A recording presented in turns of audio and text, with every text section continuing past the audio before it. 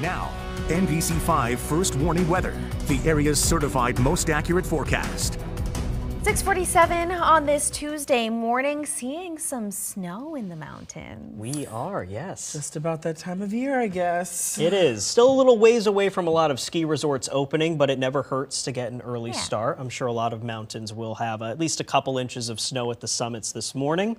We're even finding a little dusting of snow in Ellenburg. This is from the New York State Mesonet camera, a weather station that helps us bring you the current temperature for a lot of areas in the North Country. Each weather station also has a camera, and that's useful on mornings like this because we can see clearly there's a little dusting on the grass, but it doesn't look like it's sticking to, say, the fence post, which bodes well for the road conditions. It probably won't be sticking in lower elevations, but as you get above, say, 2,000 feet, you may find a couple of snow-covered roads in the North Country and in northern Vermont. Temperatures are below freezing for a decent bit of the Adirondack Park there. Most of us in the 30s for northern Vermont, low 40s in Plattsburgh and Burlington, still some mid 40s off to the south. Haven't seen too much in terms of rain or snow showers, but clearly there's some moisture left over in northern areas early this morning. Looks like a lot of the snow in the Ellenburg area is starting to break up, but still snowing at a decent clip by Mount Mansfield and Stowe.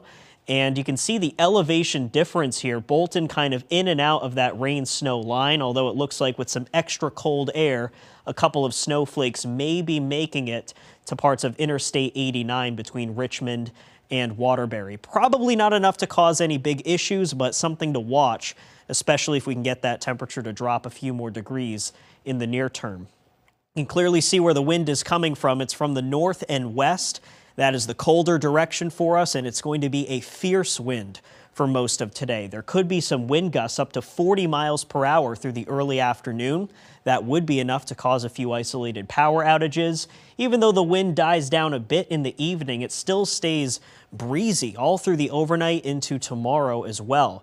With the combination of the clouds and the showers this morning and the wind, temperatures hold steady in the low 40s through the afternoon. It's not until right around evening that we start to break up these clouds, and we should enter the overnight with a mostly clear sky. Looks like the brightening trend happens first in the North Country. A lot of Vermont and New Hampshire having to wait a while for these clouds to leave. First thing tomorrow morning should be mainly clear, and most of tomorrow will be sunny too.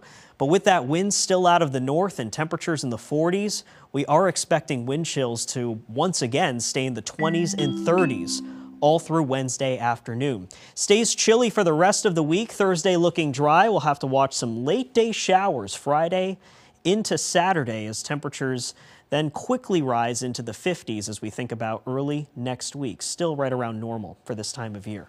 Back to you. We do need more rain around here, Ben. Thank you. Veterans Day may be over, but you